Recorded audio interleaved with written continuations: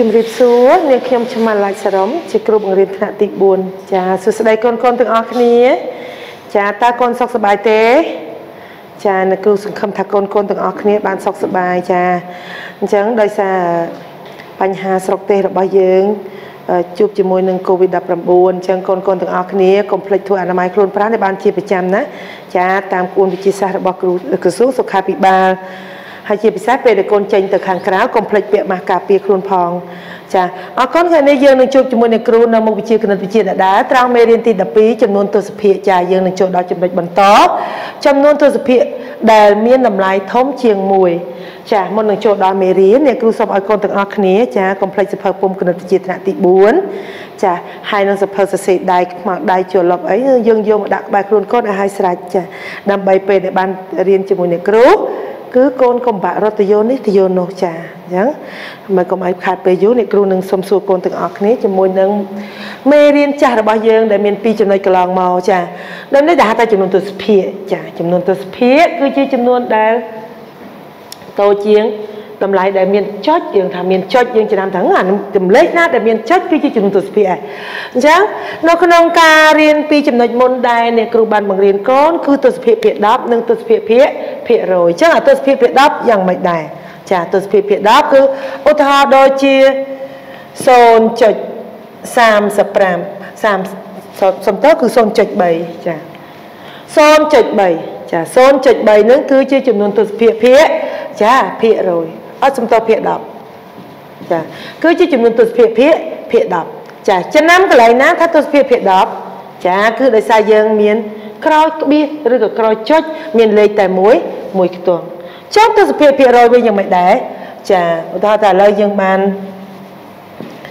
0.85 ចានេះគឺជាចំនួនទស្សភាគភាគចាភាគ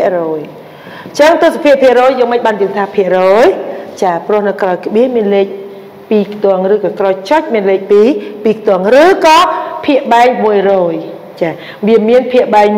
100ដូចភាគ10ចឹងវាមានភាគបែង10ចាដល់ភាគ100មានភាគបែង100ឬក៏បើជាចំនួនទស្សភាគវិញគឺក្រោយចុចមានលេខ2ខ្ទង់នេះក្រោយចុចមានលេខ1ខ្ទង់អញ្ចឹងយើងបំបែកទៅមើលមេរៀនរបស់យើងដែលអ្នកគ្រូត្រូវលើកយកមកបង្ហាញនៅថ្ងៃនេះគឺចំនួនទស្សភាគមានតម្លៃធំជាង1ថាតើចំនួនទស្សភាគដែលមានតម្លៃធំជាង1វាយ៉ាងម៉េចដែរចាអញ្ចឹងយើងតាមដានការសិក្សាជាមួយអ្នកគ្រូទាំងអស់គ្នាចាអ្នកគ្រូលុបអានេះសិនដើម្បីឲ្យយើងពេលអ្នកគ្រូបាត់រូបភាពមកងាយចាឥឡូវដើម្បីដឹងថាតើទស្សភាគដែលមានតម្លៃធំជាង1នោះយ៉ាងម៉េចដែរអញ្ចឹងកូនទាំងអស់គ្នាមើលមកក្តារខៀនអ្នកគ្រូនឹងបិទរូបភាពរបស់យើងម្ដងមួយចាបិទម្ដងមួយអញ្ចឹងអ្នកគ្រូមានរូបភាពមួយនេះចាអ្នកគ្រូបិទកន្លែងនេះចានេះទាំងទី1ចានេះទាំងទី2ចាទាំងទី1និងទាំងទី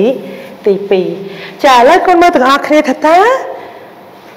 អ្នកគ្រូបានរូបភាពនឹងមកហើយឥឡូវយើងមើលថាយើងធ្វើម៉េចឥឡូវគឺមើលទាំងទី1នេះគឺមានចតុកោណកែងមួយអ្នកគ្រូក៏បានបែងចែកចតុកោណកែងនេះជា10ចំណែកចាហើយក្នុង10ចំណែកនេះអ្នកគ្រូយកទាំងអស់មានន័យថាយកទាំង10ភាគ10កណា10ភាគ10ស្មើនឹង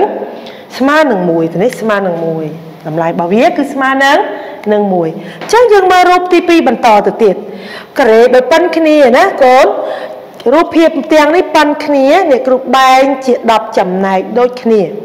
ប៉ុន្តែនៅក្នុង10ចំណែកនេះអ្នកគ្រូយកតែ3ចំណែកមកទេហើយបើយើងគិតពីតម្លៃនៃចំនួនទស្សភាគវិញដែលយើងធ្លាប់បានរៀនពីមេរៀនចំណុចមុនកន្លងមកគឺចាកាលណាក្នុង10ហើយយក3ចាមានន័យថាស្មើនឹង 0.3 ចាគឺ 0.3 បើយើងធ្លាប់បានរៀនកន្លងមកហើយណាអញ្ចឹងអាមួយនេះក្នុងចំណោមរូបភាពមួយហើយអ្នកគ្រូយកទាំងអស់តម្លៃវាស្មើនឹង1ហើយរូបភាពទី2នេះក្នុងចំណោមរូបមួយនេះអ្នកគ្រូបែងជា10ចំណែកហើយក្នុង10ចំណែកអ្នកគ្រូយកតែ3តម្លៃរបស់វាជាចំនួនទស្សភាគស្មើនឹង 0.3 យើងកុំរូបទាំងពីរនេះបញ្ចូលគ្នា1បូកបើយើងថាបូកចុះគឺ1បូកនឹង 0.3 ស្មើនឹងចាមានន័យថាស្មើនឹង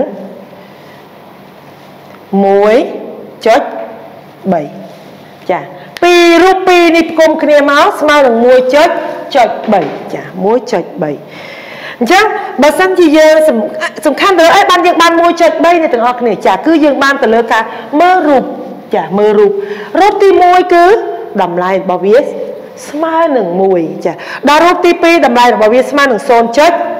ចឹងយើងសរុបមកគឺបាន 1.3 នេះគឺយើងអានទៅលើផ្នែកផាត់ពណ៌របស់យើងឬក៏អីវិញដែលយើងយកចាអញ្ចឹង 1.3 បើសិនជាយើងទៅសេមកអានថាម៉េច 1.3 យើងទៅសេចាអានេះផ្នែកផាត់ពណ៌របស់យើងគឺស្មើនឹង 1 ហើយដល់ 1.3 យើងអានថា 1.3 អានថាមិនដែរអ្នកទាំងអស់គ្នាចា1.3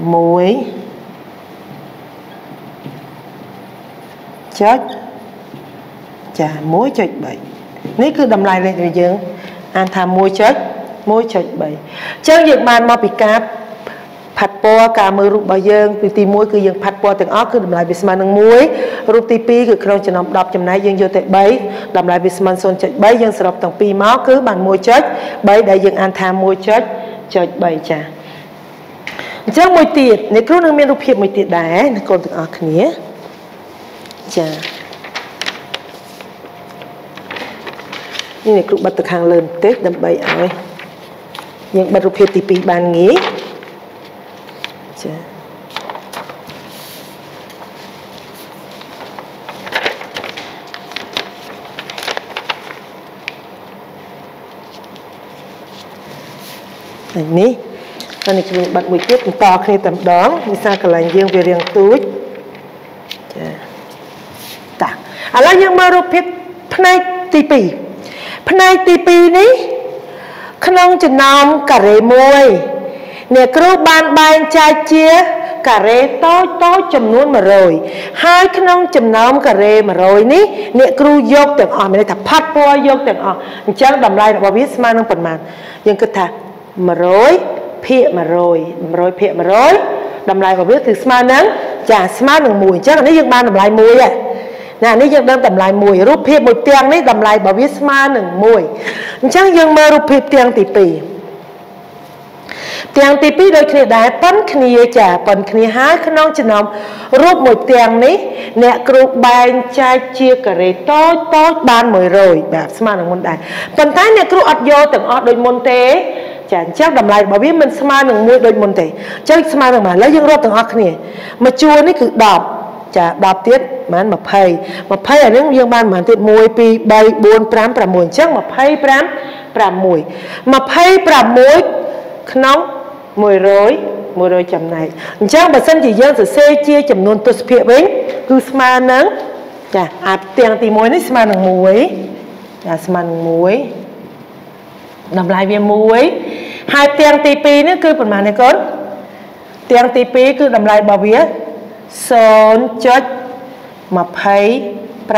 ដែលយើងធ្វើបានរៀនរួចមកហើយគឺយើងដឹងថាកាលណាទស្សភាគភាគរយគឺបើ26មានន័យក្នុងចំណោម100គឺស្មើនឹង 0.25 អញ្ចឹងយើងមើលថារូបទី1គឺអ្នកគ្រូក្នុង100ចំណែកអ្នកគ្រូយកទាំងអស់អញ្ចឹងវាតម្លៃវាស្មើនឹង1រូបទី2ក្នុងចំណោម100ចំណែកអ្នកគ្រូយកតែ26អញ្ចឹងតម្លៃវាស្មើនឹង 0.26 យើងផ្គុំទាំងពីររូបនេះមកតម្លៃវាស្មើនឹងប៉ុន្មានទាំងអស់គ្នាចាផ្នែកប៉ាត់ពណ៌របស់យើងគឺស្មើនឹងចាទាំងពីរនេះស្មើនឹងប៉ុន្មានកូនចាស្មើនឹង 1.25 ចា 1.26 អញ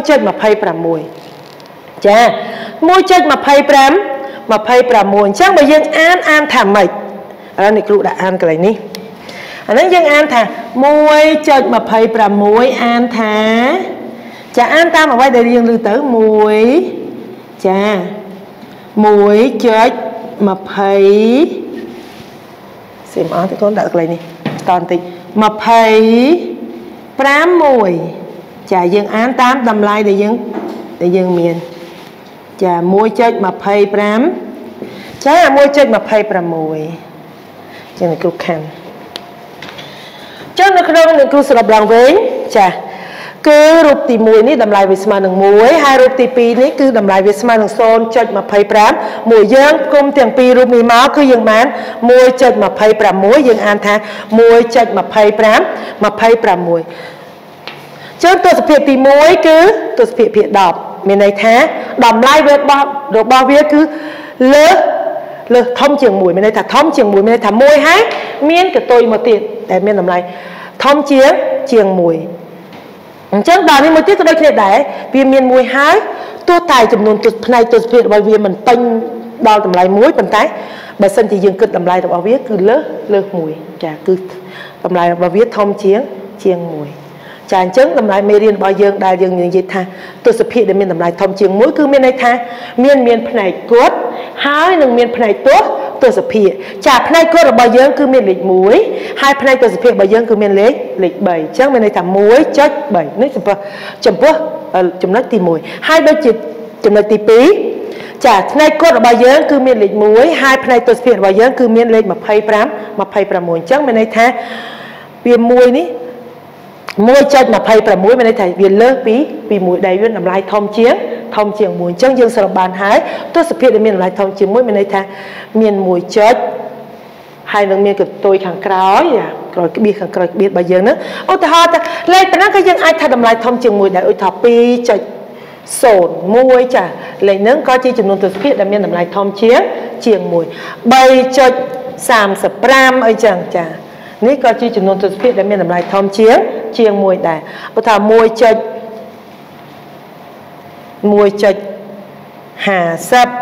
ចាក៏នេះជាទស្សនវិជ្ជាដែលមានតម្លៃធំជាង1ដែរចាយើងមានលេខច្រើនឲ្យតែមានតម្លៃធំជាង1គឺមានន័យថាទីចំនួនទស្សនវិជ្ជាដែលមានតម្លៃធំជាង1ចាបើសិនជាយើងតែត្រឹម1ប៉ុណ្នេះចាគឺมันតាក់ទងជាមួយនឹងមេរៀនរបស់យើងទេចាប៉ុន្តែដោយសារអីបានលោកគ្រូថាមិនមែនតាក់ទងជាមួយមេរៀនរបស់យើងព្រោះមេរៀនរបស់យើងគឺជាចំនួនទស្សនវិជ្ជាដែលមានតម្លៃធំជាង1មានន័យថាក្រោយមាន1ហើយអាចមានក្បៀសពីខាងក្រោយចុចទៅទៀតចាចង់ដូចជាស្ដែងដែលយើងលោកគ្រូលើកយកឧទាហរណ៍ចំនួន 3-4 នេះគឺទោះវាជាចំនួនទស្សនវិជ្ជាភាគ10ក៏ដោយទោះវាជាចំនួនទស្សនវិជ្ជាភាគ100ក៏ដោយចាឲ្យតែមានផ្នែកគាត់មានតម្លៃធំជាង1ហើយនៅខាងក្រោយនេះមានក្បៀសក្រោយក្បៀសនឹងមាន2ខ្ទង់ក៏ដោយមាន1ខ្ទង់ក៏ដោយឬក៏ប្រមាណខ្ទង់ក៏ដោយចាគឺតម្លៃរបស់វាជាចំនួនទស្សនវិជ្ជាធំជាង1ចាចឹងមេរៀនរបស់យើងគឺមានតែប៉ុណ្ណេះឯណាកូនទាំងអស់គ្នាចាថ្ងៃនេះអ្នកគ្រូគាត់ចង់បង្ហាញថាចំនួនទស្សនវិជ្ជាធំជាង1គឺមានន័យថាតម្លៃលេខរបស់វាគឺមានចំនួនផ្នែកគាត់ផងនិងមានផ្នែកទស្សនវិជ្ជាផងដែលមានចំនួនលេខធំជាង1ចាគឺអ្នកគ្រូចង់បញ្ជាក់តែប៉ុណ្្នឹងទេណាចាអរគុណច្រើននៅក្នុងមេរៀនរបស់យើងអ្នកគ្រូសង្ឃឹមថាកូនទាំងអស់គ្នាបានយល់អ្វីដែលអ្នកគ្រូបញ្យល់ចាហើយកុំភ្លេចណាធ្វើលំហាត់កិច្ចការផ្ទះដែលអ្នកគ្រូនឹងផ្ញើទៅតាមប្រព័ន្ធ Google Classroom កូនទាំងអស់គ្នាកុំភ្លេចធ្វើឲ្យទាន់ពេលវេលាចាដើម្បីយើងបានបន្ទុកពេញបូកជាមួយនឹងការប្រឡងប្រចាំខែរបស់យើងចាអញ្ចឹងកូនទាំងអស់គ្នាកុំភ្លេចធ្វើអនាម័យខ្លួនប្រាណឲ្យបានជាប្រចាំព្រោះជំងឺរាតត្បាតគឺកាន់តែមានច្រើនចាជាហូរហែអញ្ចឹងសូមឲ្យអ្នកទាំងអស់គ្នាធ្វើអនាម័យខ្លួនប្រាណដោយការលាងសម្អាតដៃជាមួយសាប៊ូអាល់កុលឬជែលហើយបើសិនជាកូនចង់ប្រស្រ័យទាក់ទងទៅផ្នែកខាងក្រៅកូនកុំភ្លេចណា